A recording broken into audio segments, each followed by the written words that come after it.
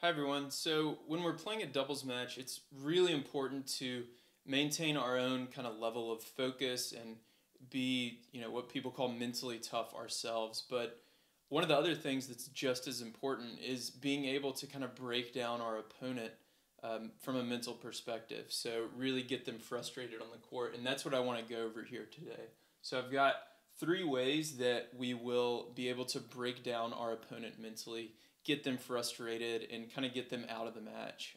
We've all had matches before where our opponent checks out maybe late in the first set or early second set, and we have to make sure we kind of keep that pressure on them so that they don't get back into the match. So let's get into it. The first way that we will break down our opponents mentally is we have to be unpredictable on the court.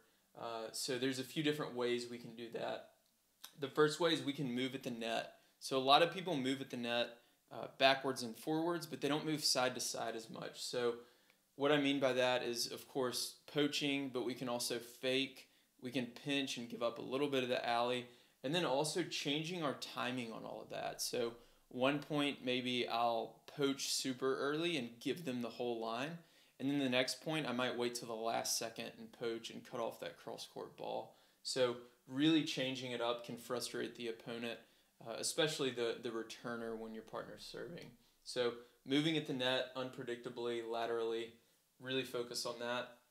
Next is changing serving formations. So if you're up against a good team, eventually, if you're just playing conventional the whole time, eventually they're going to get into a rhythm on your serve. And one of the best things you can do, rather than trying to change your serve, which is really difficult to do in a match, is just change your formation. So try out I formation and Australian formation to give them a different look.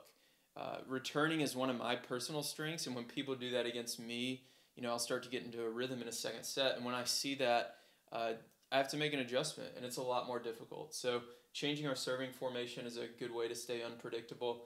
And then this is one a lot of people don't use, hit a different ball. So usually you'll get into those cross-court rallies or something like that, and what you'll do is you'll just hit the same forehand over and over with the same spin, the same height over the net, the same depth, the same angle.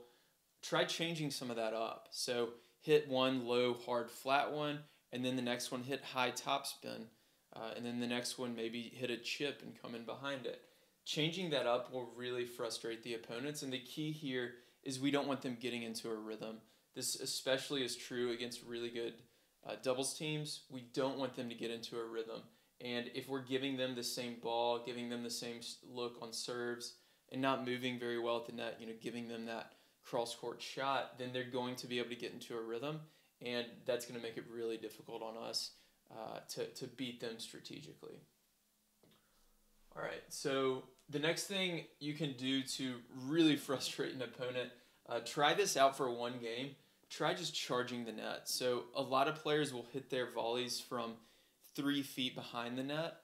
Try taking a few steps in and just get right on top of the net for a few games and see what happens. What I expect will happen, I know this happens when people do it against me, your opponent's going to miss more.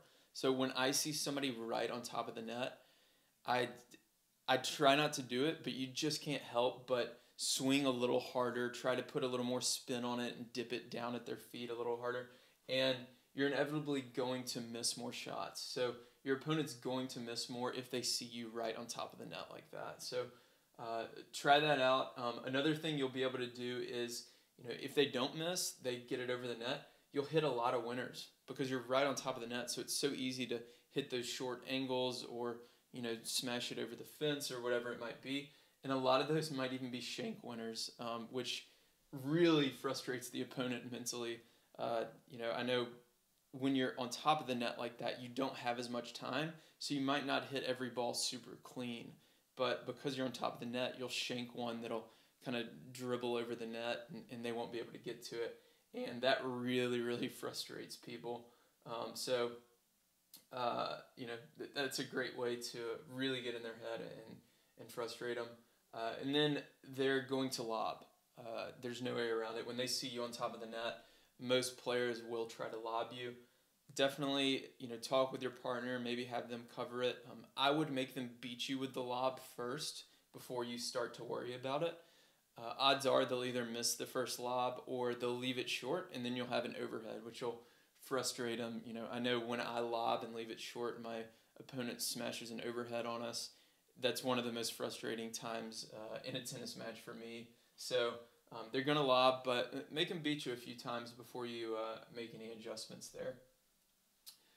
The next thing is this is kind of encompasses the first two, but making your opponent miss is the best thing you can do in doubles to frustrate them and to kind of break them down mentally. A lot of this has to do with making them miss, but if you look at the data, most doubles points end in a unforced or a forced error, not a winner. So if we can focus on hitting high percentage cross-court shots while adjusting, hitting different balls and adjusting our formations and moving at the net, we'll force a lot more misses than we would otherwise going down the line for a winner and things like that. Another thing we want to focus on is really staying observant on the court and see what they miss and then just give them more of those. So if I am serving and I serve an off-pace kick serve to somebody's backhand, I see them miss it, the next 3 points, I'm going to go to their backhand, and maybe I'll vary the pace and the spin and things like that. Maybe I'll go wide on one, but then into their body on another. But if we can observe what they're missing, really kind of ask yourself after each point, okay, how did that point end? Can I replicate that? And just give them more of those. Give them more of their weaknesses here. Just relentlessly attack their weakness, and they will miss more, and that's much more frustrating missing a shot than it is having a winner hit against you. So these are 3 things I like to do to kind of break my opponent down mentally, to get them out of the match and off the court. If you have any others, comment below and let me know. I would love to hear from you, and I will talk to you soon.